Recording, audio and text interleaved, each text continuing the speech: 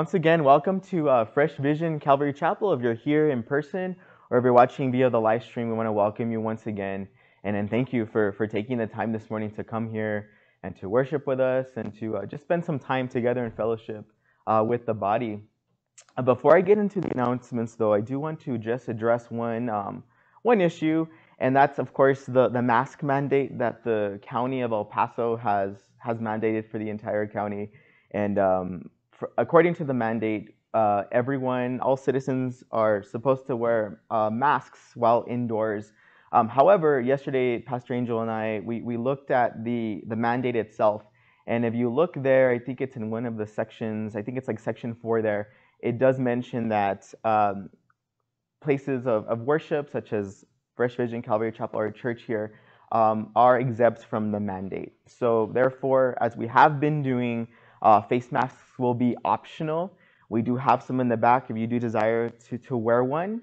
And if you choose to wear one, if you don't choose to wear one, we will support your decision here at Fresh Vision Calvary Chapel. And praise the Lord that face masks are not an essential to salvation, right? Because there'd be a lot of issues right now, and we don't want this to be a place of division. So whatever you choose for yourself and for your family, we will support that here at the church. Amen?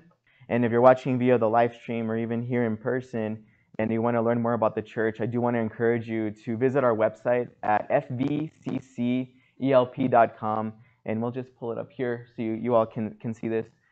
So if you go to our website, once again, there's a lot of information about the church. You're interested in maybe a statement of faith, what we believe here. You want to learn more about Pastor Angel and his family, you can visit the website and you can get that information. If you go to the site menu tab there, it'll have, I like to call it a table of contents for the entire website. And if you want to learn more about those specific things I just mentioned, you can click on those.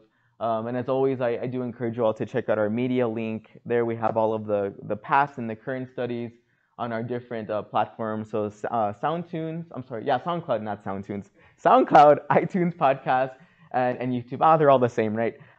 So if you want to subscribe to those, you can see our latest studies, and do want to encourage you to spread the gospel by sharing those messages on your own personal social media platforms. And I think if you scroll a little bit further down, actually, if you go to I think it's in the contact us. Yeah, if you want to contact us during the week, and here there's also some links to our social media, our Facebook, our Twitter, our Instagram, and then of course our YouTube channel. And if you do want to get in contact during the week, that link will take you here, and you can fill that out, and we'll get back to you as soon as possible.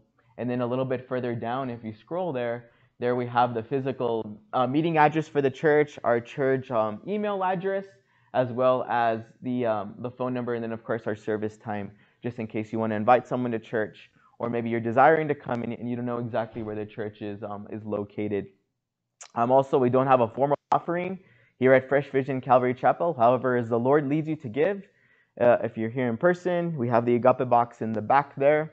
If you're watching via the live stream, or even here, if you want to give electronically, you can click on that donate now, or on the site menu there, it says donate now or online giving, and it'll take you to the bottom where the PayPal link is. Okay, and if you're watching via the live stream, there is a PayPal link down in the video description below. Okay, and also if you want to leave a comment, anything there, prayer requests, anything like that, we will get back to you as soon as possible as well. And as always, the Lord loves a cheerful giver. You don't want to give grudgingly or forcefully.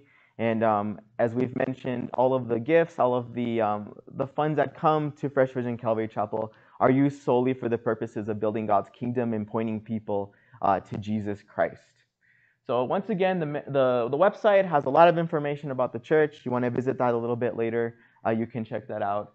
And once again, just let us know if you have any questions.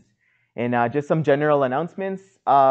Wednesdays, the men are gathering here at the church at 6:30 in the evening.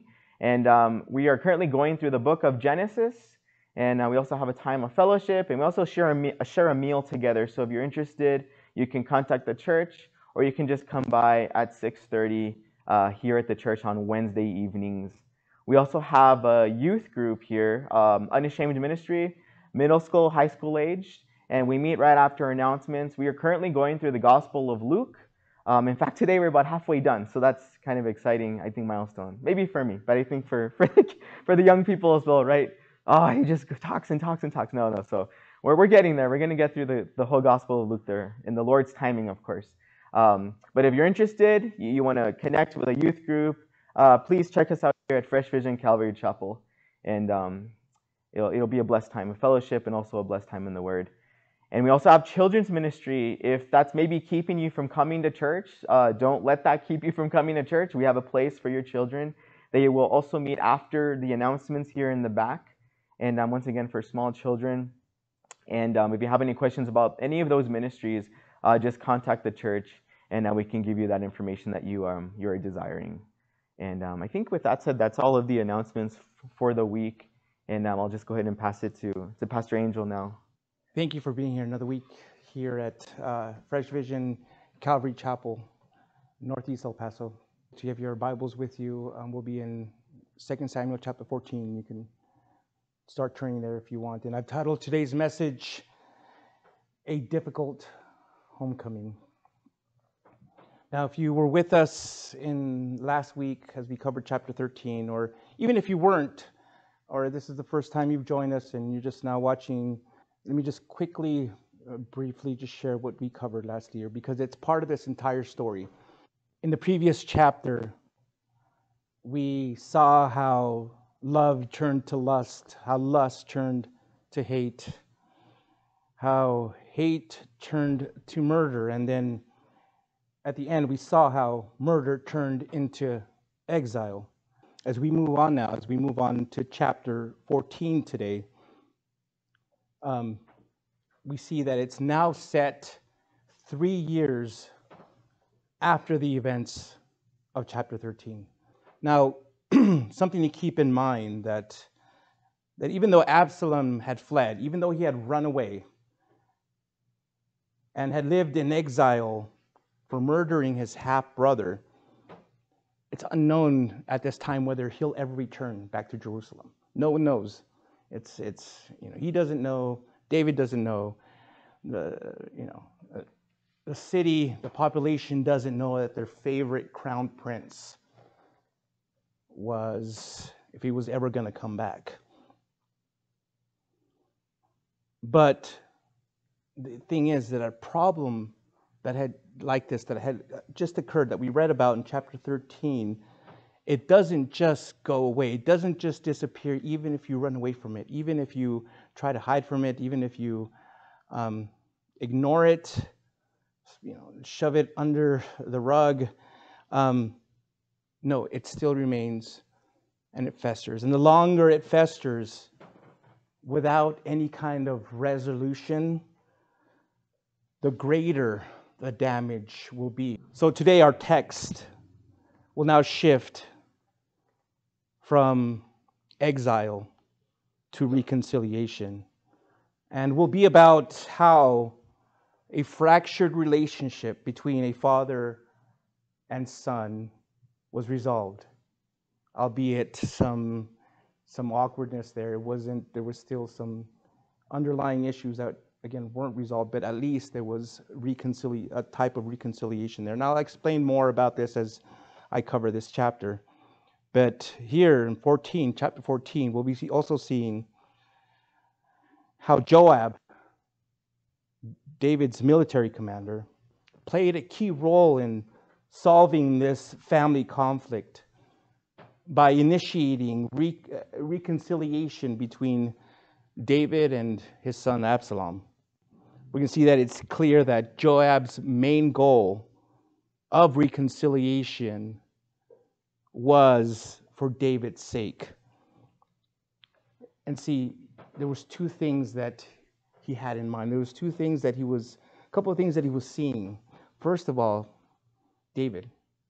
He knew David for a long time, and he knew this was bothering him. The fact that his son had, he wanted to see his son. He wanted his son to come home.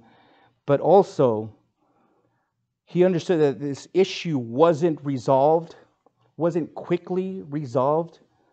It was going to cause greater problems in the long run, not just for David and his family, but also for the entire nation of Israel. So he stepped in, took the initiative, and did what he could to fix it. Now, although this is an important lesson that we're going to cover towards the end of this chapter, we're also going to see and learn some other few lessons within this chapter that we can learn from as well. And as I said, I'll be covering more of that towards the end of this message. So before we get into God's word, let's pray and ask him to speak to us this morning. Lord, we are thankful for what you have done in our lives, in the lives of our loved ones, in the lives of those that were on their way to everlasting suffering, Lord. And we are thankful that you sent your Son to die for us and for them, and that there's hope now, Lord. There is mercy, there is redemption, there has been reconciliation, Lord. And Lord, that, again, couldn't have happened without your beautiful grace, your wonderful grace. So now as we continue in this time of worship, of sitting at your feet to listen, to hear your word, I pray that you will speak, that we will take your word and just hear it, meditate on it, concentrate on it, Lord, and not allow any distractions to get in the way. The problems of life, the issues that we're dealing with outside of these walls, I pray that they will not be a stumbling block to anybody, and that right now they just will hear from you and what you have to say through your inerrant word. Lord, we believe that you have something beautiful in store for us, Lord, and so now we ask that you reveal that to us. Fill this room with your Spirit. Lord, protect us, keep us safe from any harm, and Lord, open our eyes and ears right now. Pray this in the name of your Son, Jesus Christ. Amen. 1 Samuel chapter 14. And the word of God says, Joab, son of Zeruiah, realized that the king's mind was on Absalom. So Joab sent someone to Tekoa to bring a wise woman from there. He told her, pretend to be mourning, dressed in mourning clothes, and don't put on any oil. Act like a woman who's been mourning for the dead for a long time. Go to the king and speak these words to him. Then Joab told her exactly what to say. When the woman from Tekoa came to the king, she fell face down to the ground, paid homage, and said, help me, your majesty. What's the matter? The king asked her. Sadly, I am a widow. My husband died, she said. Your servant had 2 sons. They were fighting in the field with no one to separate them, and one struck the other and killed him. Now the whole clan has risen up against your servant and said, hand over the one who killed his brother so that we may put him to death for the life of the brother he murdered. We will eliminate the heir. They would extinguish my one remaining ember by not preserving my husband's name or posterity on earth. The king told the woman, go home. I will issue a command on your behalf.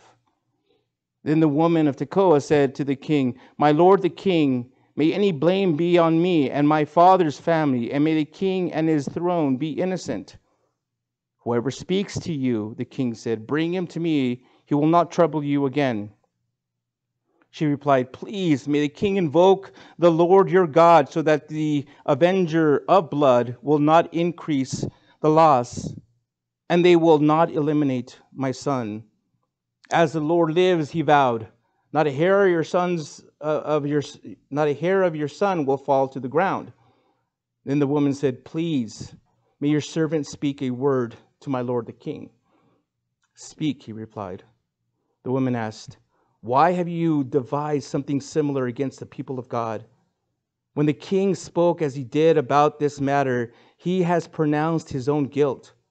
The king has not brought back his own banished son.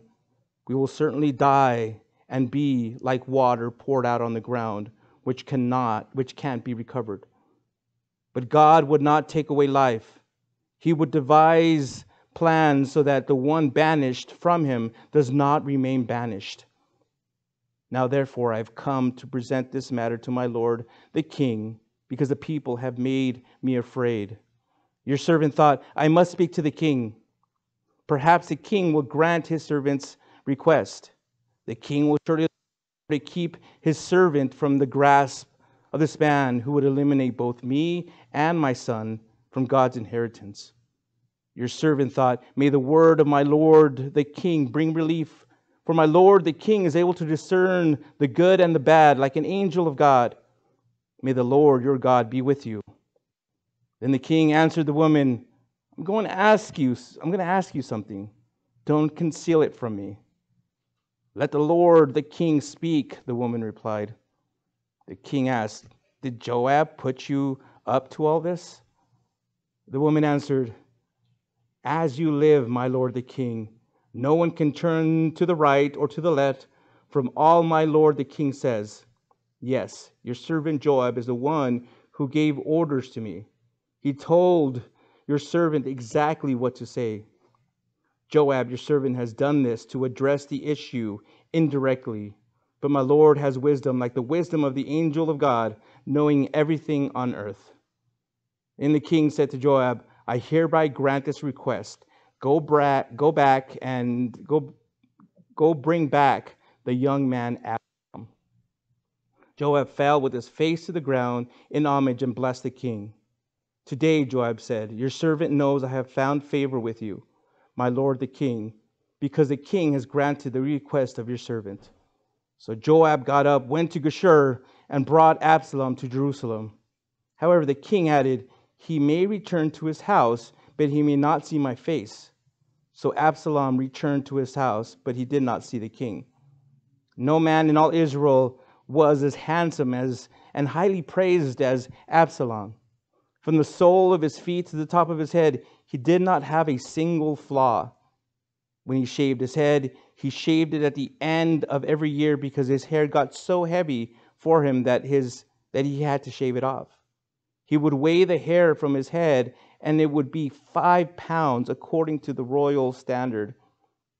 3 sons were born to Absalom, and a daughter named Tamar, who was a beautiful woman. Absalom resided in Jerusalem 2 years, but never saw the king. Then Absalom sent for Joab in order to send him to the king, but Joab was unwilling to come to him. So he sent again a second time, but he still would not come. Then Absalom said to his servants, See, Joab has a field right next to the mine, and he has barley there. Go and set fire to it. So Absalom's servants set the field on fire. Then Joab came to Absalom's house and demanded, Why did your servants set my field on fire? Look, Absalom explained to Joab, I sent for you and you said, Come here. I sent for you and said, Come here. I want to send you to the king to ask, Why have I come back from Geshur? I'd be better off if I were still there. So now let me see the king. If I'm guilty, let him kill me. So Joab went to the king and told him, So David summoned Absalom, who came to the king and paid homage with his face to the ground before him. Then the king kissed Absalom. Now, in the first 3 verses here, it tells us that it was evident to all that David sorely missed his exiled son. But no one knew how to achieve Absalom's return and reconciliation. Well, as I mentioned in my introduction, Joab knew his king very well and easily recognized how much the king's mind was on his son Absalom. He was able to read him pretty well. He knew his leader, and again, that was important. That you just don't ignore what's going on with your leader. You understand and you want to help. See, Joab knew that he loved his son, but as the commander of the army, his main priority was to protect and to defend the nation of Israel. So he was probably concerned, deeply concerned, that if David suddenly died, if something happened to David, the legitimate heir to the throne wouldn't be readily available to come and step in and start, ruling right away. He understood there can't be a vacuum. There can't be nothing there. Yeah, he had other sons, but they weren't going to be seen as a legitimate heir. Something had to be done. Something had to be solved about this problem. And as we read, the people knew Absalom and they liked him. He was a popular guy. And if he wasn't around, if he wasn't there to step in, it would just be chaos, disorder. And so, again, Joab was in charge of making sure that there wasn't any internal conflicts, issues, civil wars, and that he was also there to defend the country from outside forces. But as the heir, Absalom couldn't come home unless David gave permission. And the king wouldn't give permission until he believed it was the right thing to do. He was confused. He wasn't sure. He was off balance. His mind was just like, what do I do? What do I do? I want to do the right thing, but I can't. And even if I did, and I love my son, he just was a mess. See, as king, David knew that his son was guilty of plotting and murdering his brother. In today's terms, that would be known as first-degree murder. But as a father, he couldn't order the death penalty on his own son. Well, finally, Joab, the tactician, always, knowing how to maneuver things and maneuver things, convinced or even possibly commanded a wise woman from Tekoa to disguise herself as a mourner and to go to the king. She was to tell him a story that he had made up, and then told her exactly what to say to him afterwards.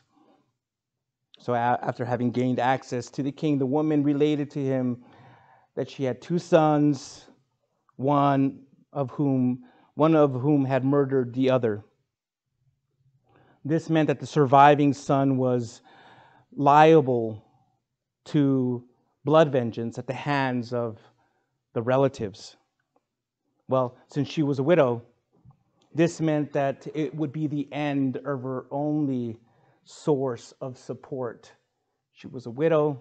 She didn't have her husband to support her.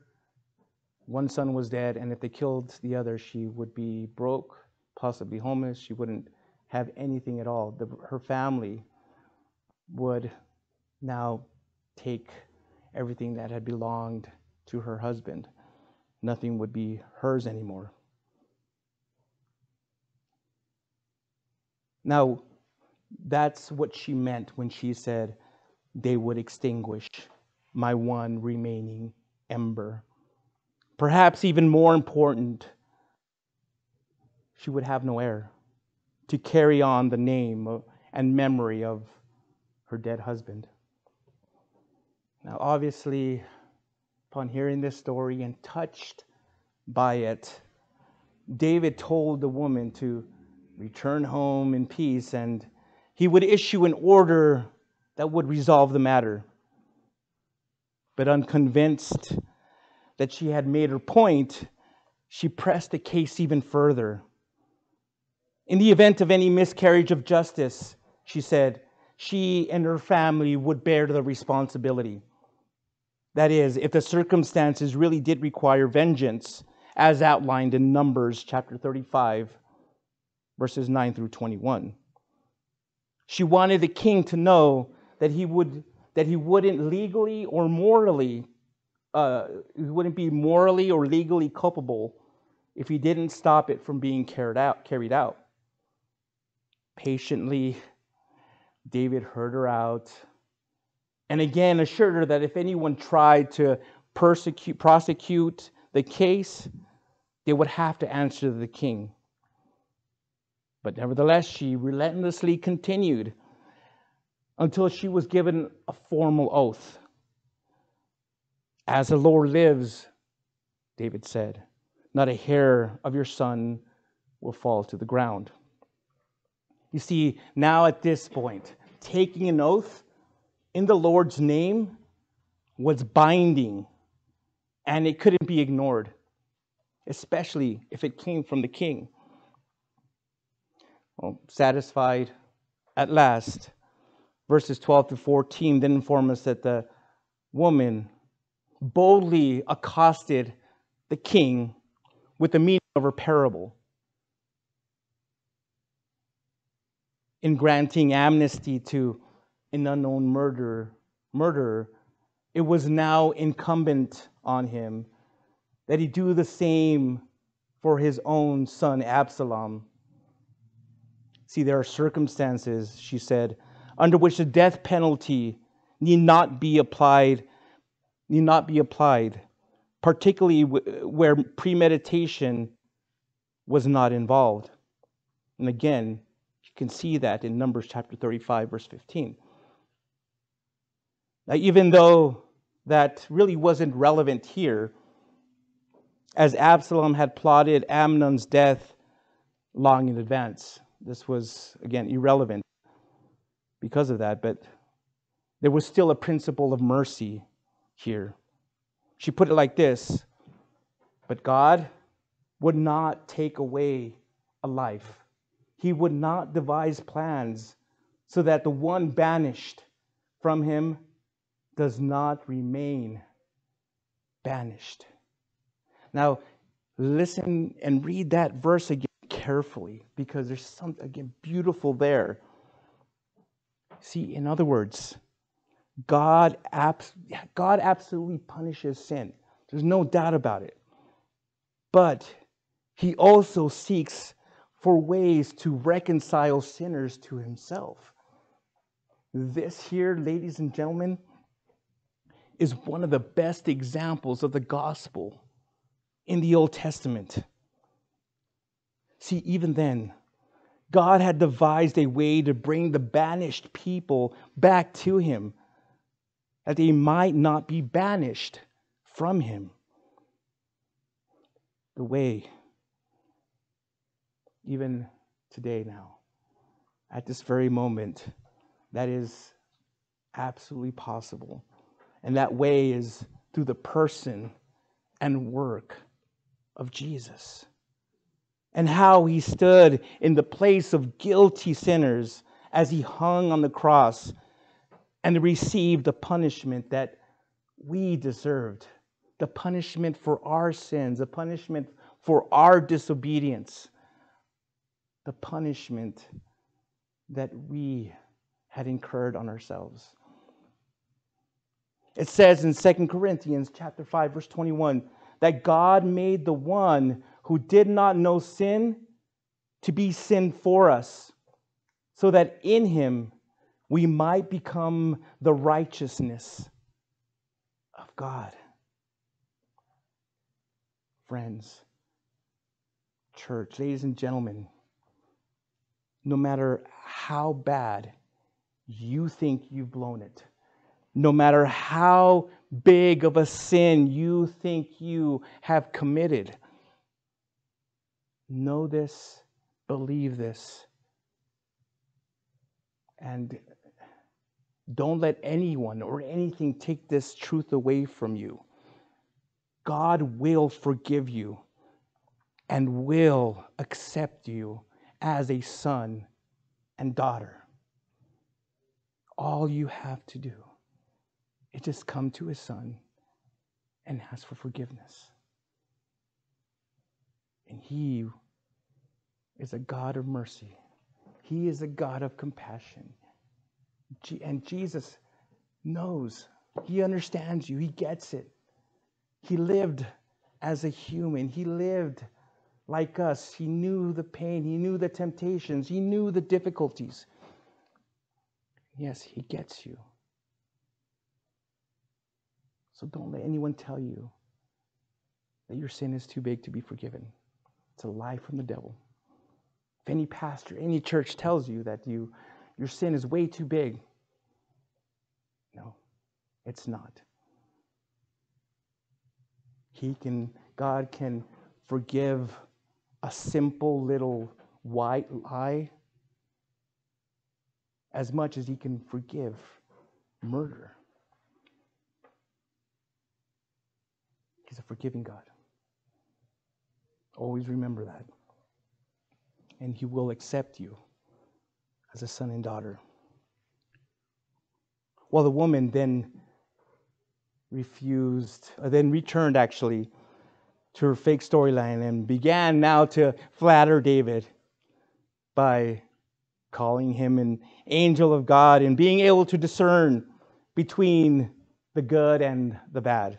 But David, he was wise, he's intelligent, he knows things, he's not dumber than a box of rocks. So at this point now, he gets the feeling that something was off. Something isn't right. And that someone was probably behind this entire exchange. So the king then said to her, I'm going to ask you something. Don't conceal it. Don't hide it from me. Just tell me the truth. And then asked her, did Joab put you up for this? Put you up to all this? Oh, now she was in the hot box. And sure enough, she spilt the beans. She couldn't lie to the king. So yeah, she told him the truth. She told him that it was Joab who had planned everything, but added that he had good intentions by addressing the issue indirectly, the issue that was at hand. Now, again, Joab took the initiative, but I think it seems here that he went about it the wrong way. He could have done things differently, but nevertheless, it accomplished its purpose. Well, now, David had no other choice but to act on the words that he expressed to that woman concerning forgiveness, even though that entire story was all made up. He then sent Joab to bring back his alienated son back. But when Absalom returned, David had made the decision or had set the condition that he would not be allowed to come to the palace or to see the king. We see that the story then pauses to point out some pretty remarkable physical features about Absalom that it appears that they were contributing factors. It was inserted here to let you know why he was so popular, why he was well liked, why the people admired him. There wasn't a single flaw. I imagine having hair that's 5 pounds, that weighs 5 pounds at the end of each year.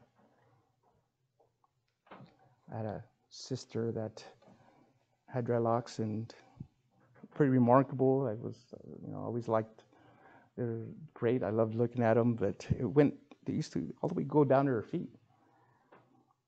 But she had to cut him off. And she had him for a good, 10, 15, 20 years maybe. Um, but she had to cut it off in her late 40s because it was affecting her neck. It was so heavy that she was having some serious neck issues. No matter how she would wrap it up or put it, it just was heavy, and obviously it's hard to sleep, and she had some serious neck issues. So yeah, she had to cut them all off. Her hair now is natural and it's beautiful, and I once I saw that again, I was like, hey, sister, you look like like you used to when we were kids. But yeah, no, again, just imagine just how heavy that hair was. 5 pounds. Also, verse 27 testifies of how much he loved and cared for his sister who had been violated by the man that he murdered, and who was the reason for this entire predicament that he was in. It says there that he had a daughter named Tamar, who was a beautiful woman. So, this chapter then ends by saying that after 2 more years of estrangement, of not seeing his father, Absalom twice sought Joab's aid about bringing a final solution, a resolution to their differences. But in those 2 times, Joab just pretty much ignored him. He rebuffed him each time. And so Absalom had to resort to some dramatic action in order to get his attention.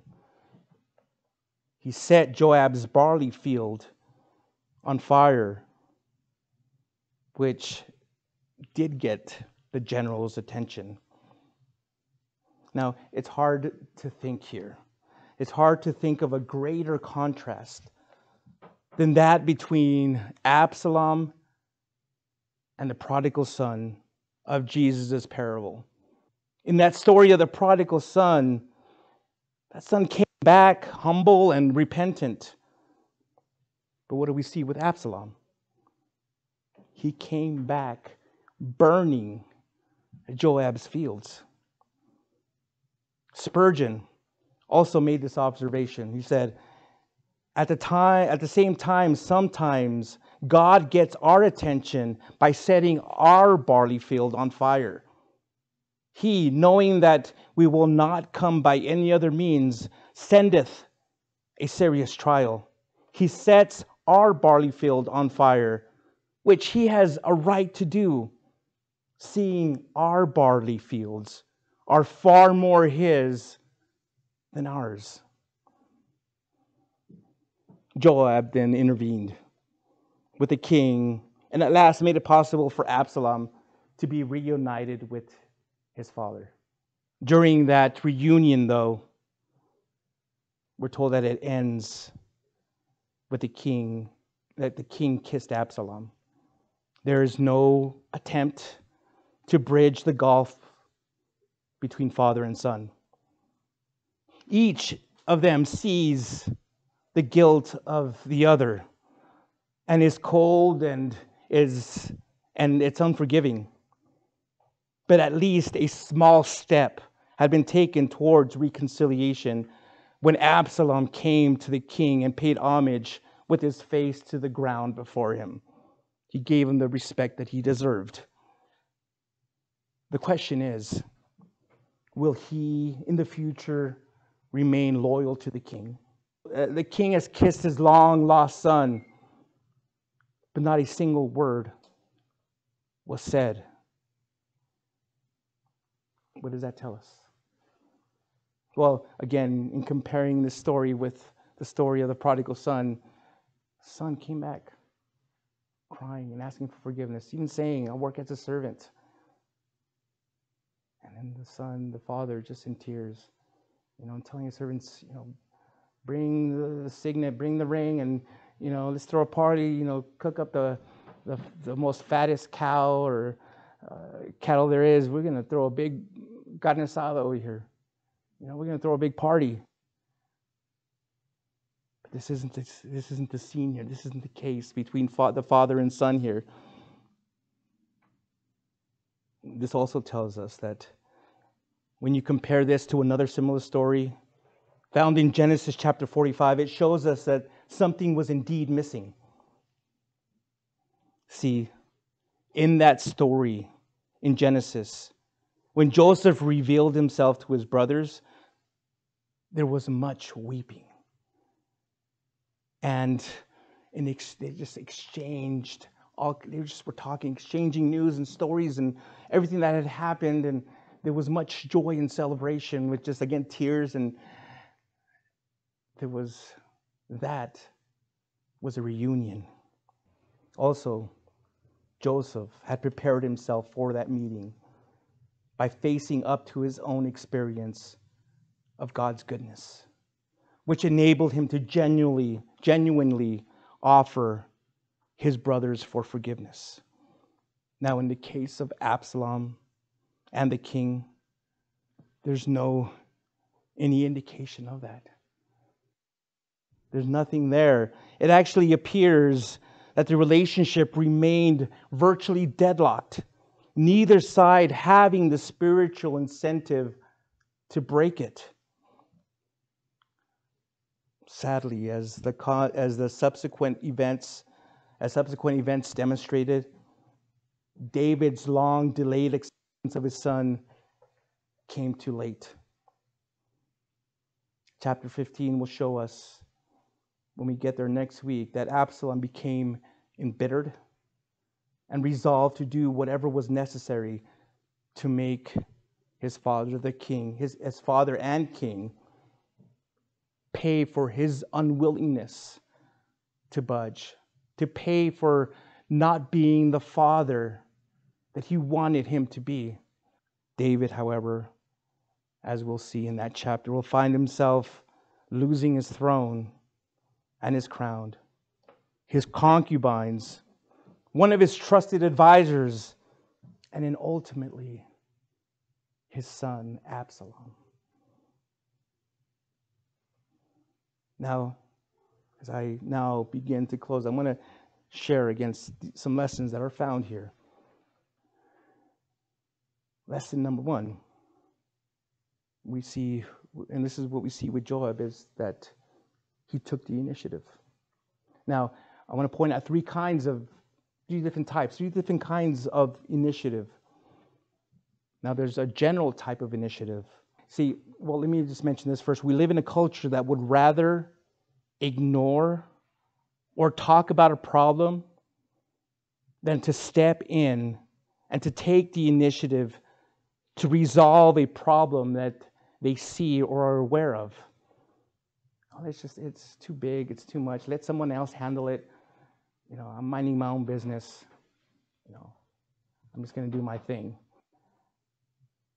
And yet, the more it's ignored, the more it's not handled or dealt with, the bigger the problem becomes, and the more eventually it's going to catch up to you, and it's going to affect you. And and it could be a number of things, anything from, again, a nail on the ground, on the road, or just ignoring, not paying attention to the events happening around the world, not praying about it, not making a sound decision about who you're voting for when it comes to your local leaders and your national leaders, ignoring the issues, saying, you know what, I don't care. There are many things you can do to take the initiative. And if you see it, take it. Step up. Read. Do something. There's a hidden gem that in the final verse of James chapter 4, verse 17, that is often overlooked. It's not paid attention too much. But there it says, it is a sin to know the good and yet not do it.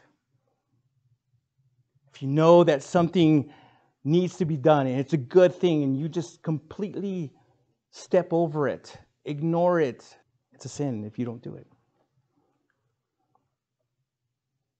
There's certain things that, yeah, again, you can't involve yourself with. It's a problem beyond your scope, beyond your skill, and others have to take care of it. But if it's within your power, within your control, within your ability, take the initiative and do something about it. Also now, the second point I want to make here about this taking initiative is in ministry. You see, in every church, there's going to be a need, no matter how big or how small. Now, specifically, if you know our church, there's, whether you know it or not, whether you see it or not, there are a lot of needs. There's a lot of things that maybe are in your mind that you would like to see happening in this church that maybe hasn't even occurred to me, to Isaac, to Robin. It just hasn't occurred to us, but you see something that needs to be taken care of, or that could happen, or that, well, let us know. Tell us. And maybe we'll help you to initiate it, to get it done. But again, that's going to take some initiative from you to step up and not be afraid. This is, ladies and gentlemen, this is your church. This is our church.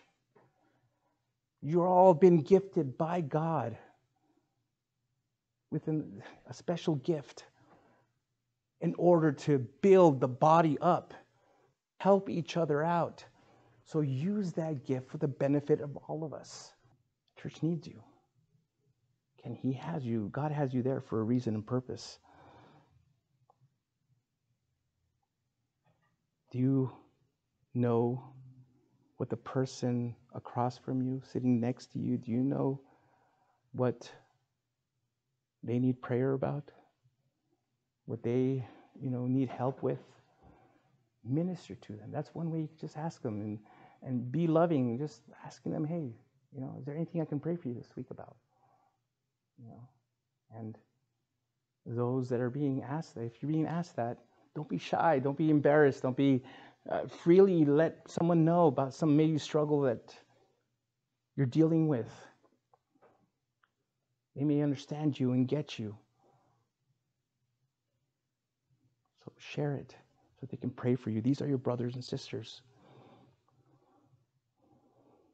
The Apostle Peter in 1 Peter chapter 4, verse 10 said this: just as each one of you has received a gift, use it to serve others as good stewards of the varied grace of God. And I already touched on a lot of what that means. Now, the third part of this is taking the initiative in someone else's life. Now, don't get me wrong. I'm not saying to get involved in someone's life and step in and control or, take over their lives and tell them what to do and how to live it. No, I'm not talking about that. See, we live in a culture today where people would rather pick up their phones and press record and to put their phones down and help that person that is suffering, that is in need.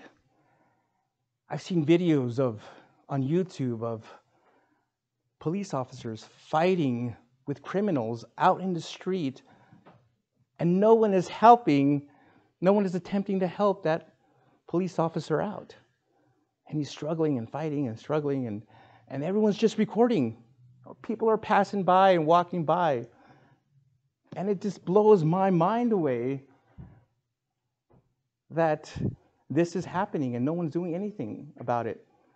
It makes me imagine if I was drowning in the middle of Elephant Butte, if anyone would help me, or whether they just be recording the event just to go viral, just to be, have that 1 million likes and views on YouTube.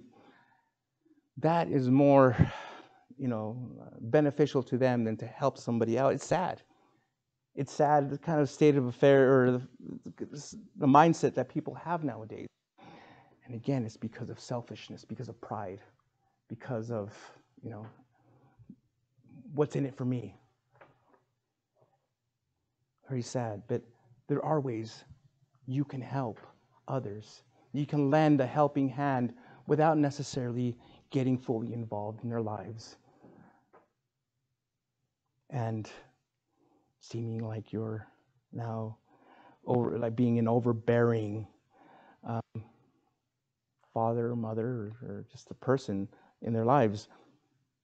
One of the best things you can do, whether it's a coworker, whether it's someone here, whether it's someone in your neighborhood, is just see someone suffering, someone having a hard time, regardless again of what their lifestyle is, regardless of what their religion is, regardless of what their, what's happening, kind of life they're living. It's just to listen. Say, hey, what's going on? Want to talk about it? Just listen. A lot of times all they want you to do is just to hear them out. And whether it's requested or not, this is important here. See if you offer that advice. Can I help you? Yeah, no, they may say, no, thanks, I'm good. But at least you're offering it. Don't assume that they're not going to accept it or that they shouldn't, that you don't want to impose. Ask. That's the Christian way. That is the loving ways to love your neighbor by offering to help during a difficult time. When they express to you and share with you about some serious problems they're dealing with. Even if it's just, hey, you know what? Let me buy you a meal. Don't worry about cooking dinner tonight. Let me bring you some dinner tonight. Let's go out for a walk. Now, again, that's just one part of it. And the next part of it is the Lord may use an opportunity like that to open a door to share the gospel of Jesus Christ. That's what I call divine appointments. Where all of a sudden, we're talking about something and this is now, the Lord is opening now the door for me to share about Jesus Christ.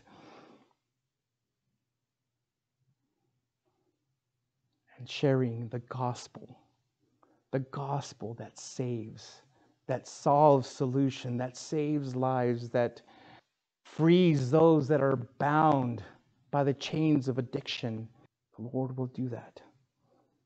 Jesus commanded his followers, Christians, us. If you call yourself a Christian, then you're a follower of Christ. And this is what he commanded in Mark chapter 16, verse 15. Go into all the world and preach the gospel to all creation. All right, quickly move on here. The second lesson is we see here is heeding advice and wisdom. And this is a lesson from the woman from Tekoa. Now we all know that advice comes in many shapes, forms, and can come from many places. It can come from here in the pulpit. It can come from a book. It can come from listening to a podcast. It can come from a number of ways. From even a small child. You can get a lot of wisdom from a child. But that ability now, there's one thing to hear that advice, but to apply that advice, that's actual wisdom. It says in Proverbs, the Bible is, Proverbs is full of verses and where it talks about fools. But here in Proverbs chapter 11, verse 14, it says, without guidance, a people will fall, but with many counselors, there is deliverance. And later in chapter 12, verse 15, we're told, a fool's way is right in his own eyes, but whoever listens to counsel is wise. Seek that advice. Seek that help. Don't be shy. Don't be embarrassed to seek it. And when you get it, whether you like what's being told, apply it. It may hurt. It may sting. It may not be easy to hear or do,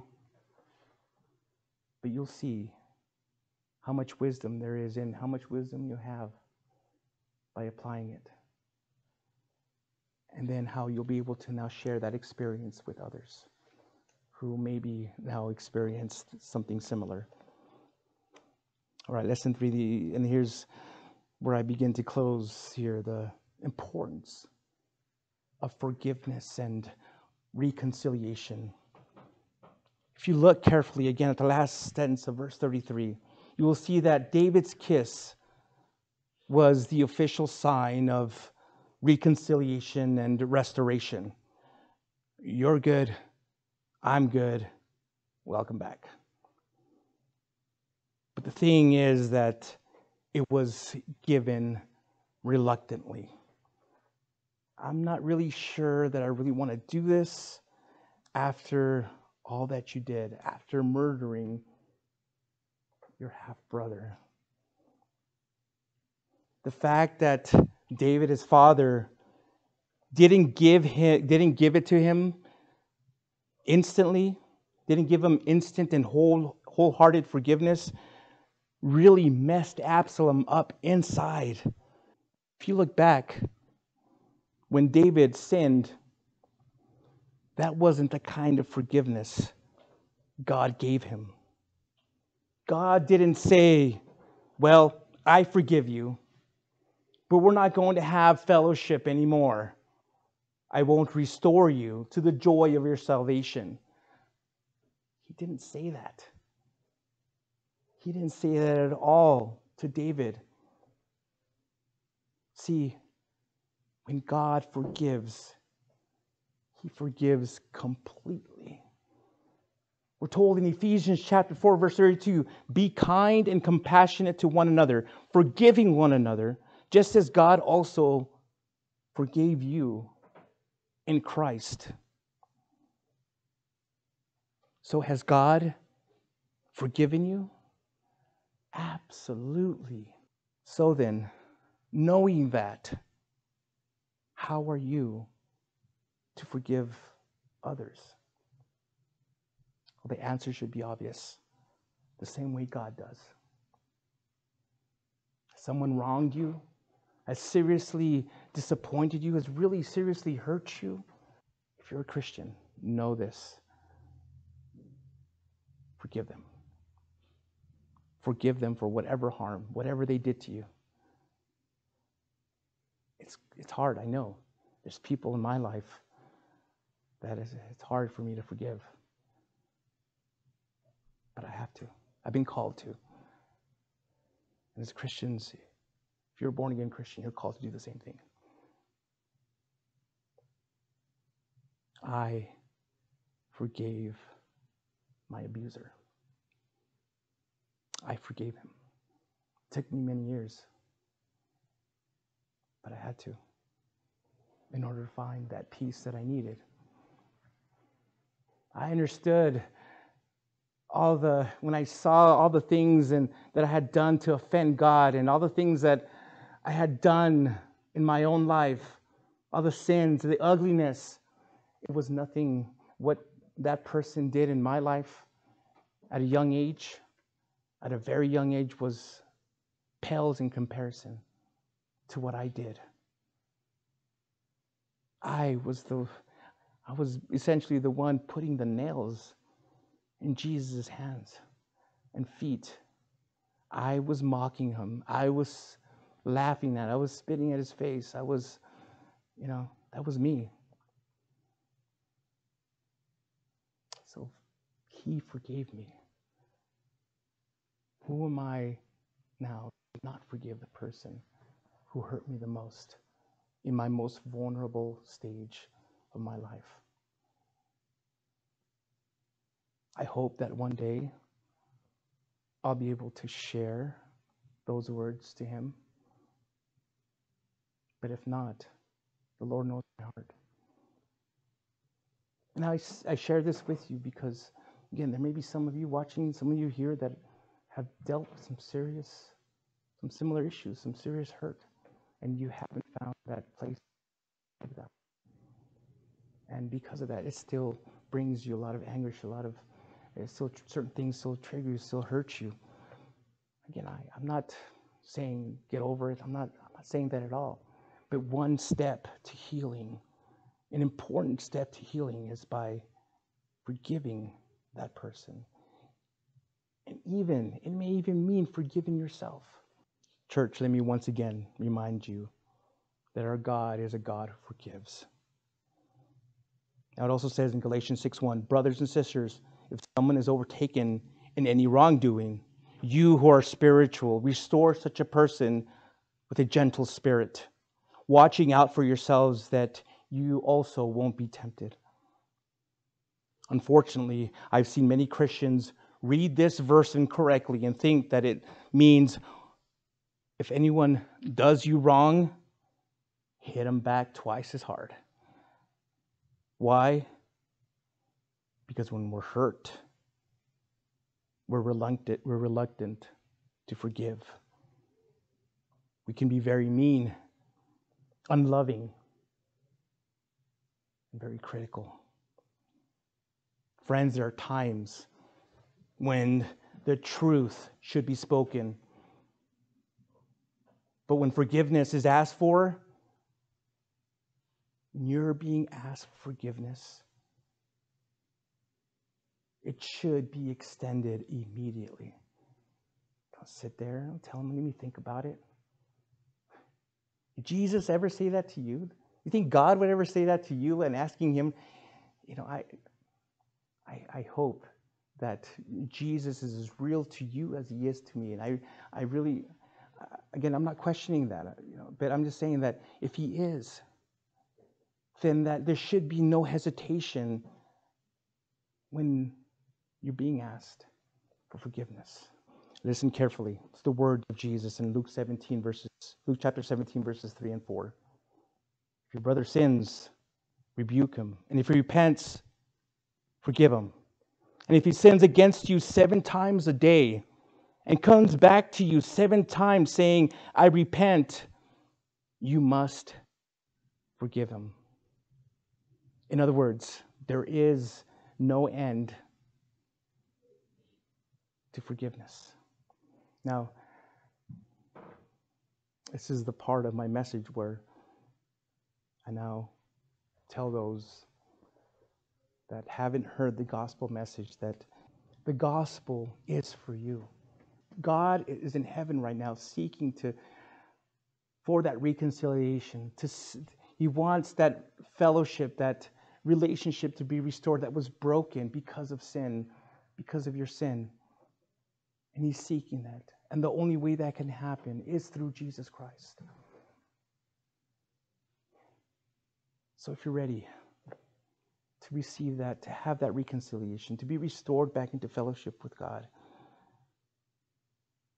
to be forgiven of all your sins, and I want to lead you in a prayer to do that, wherever you may be. So if that's you, I want you to close your eyes and bow your head, and with all sincerity, with a pure heart, pray this. Lord Jesus, I know that I'm a sinner, and I ask for your forgiveness. I believe you died for my sins and rose from the dead. I now turn from my sins and confess you as my personal Lord and Savior. Thank you for saving me. Now fill me with the Holy Spirit so that he may help guide me in my new born-again life. In your name, amen. If you sincerely prayed that, you're now a child of God. You're now a son and daughter of God. There's no doubt about it.